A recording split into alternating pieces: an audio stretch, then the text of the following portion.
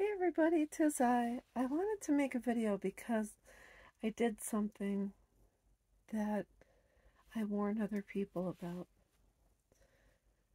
I've been going through estrangement from my only two daughters for 14 plus years. And in that time, I've gotten therapy. I have done a lot of work on myself. I have disconnected, blocked all forms of social media, etc., and moved on with my life. And when I hear people saying, "Well, I looked at her Facebook, I looked at this and that," and I always say, "Don't do it. It's going to be tough. You will spiral down." And I can't even believe this happened today.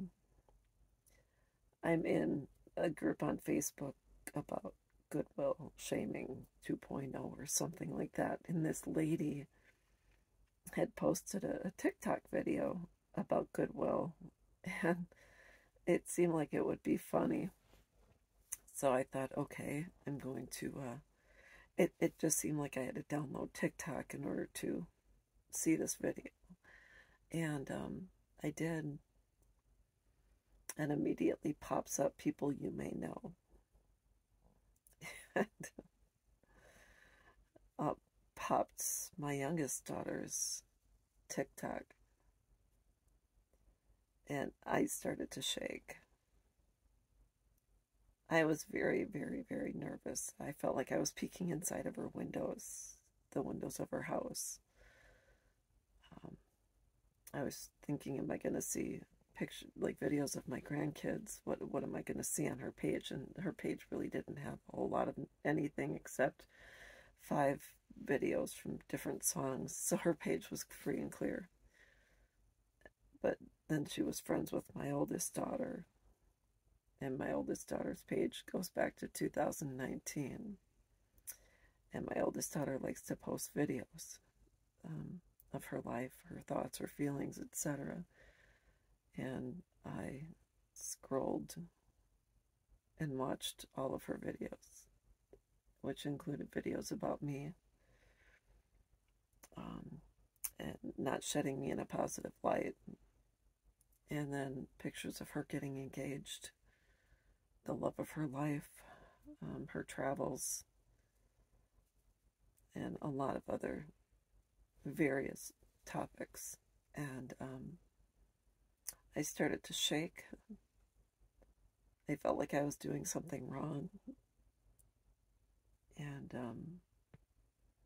I was devastated. So I reached out to my sister-in-law, who is a beautiful, beautiful soul. She is a foster mom to a little girl who I absolutely love, who I'm an extra auntie to.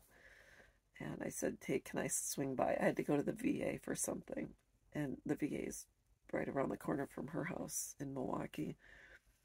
And I said, do you mind if I swing by? I saw my daughter's TikTok today. And she said, yeah. And I was able to sit with her and show her what I had found. And I was able to get a hug and get some compassion.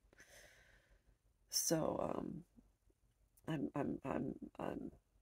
still reeling from this. She seems to be in a healthy relationship with someone who appears to be kind, and that's all I actually ever had wanted for my daughters.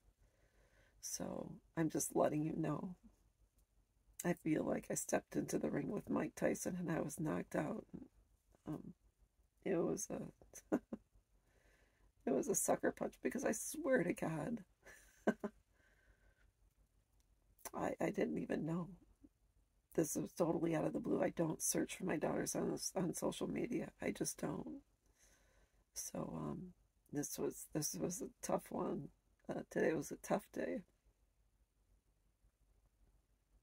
I am grateful that she seems to be happy, and I'm even more grateful that I have people in my life who value me.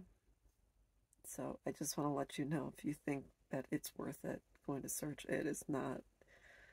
I've been going through this for a decade and a half, and I have blocked them for the last number of years. And it was tough. I'm not gonna lie, it was really tough. So, I say when you close that book and the wound heals, don't reopen it. It is a tough pill to swallow when it happens. So, anyways, I hope you're having a great day, and I'll be back.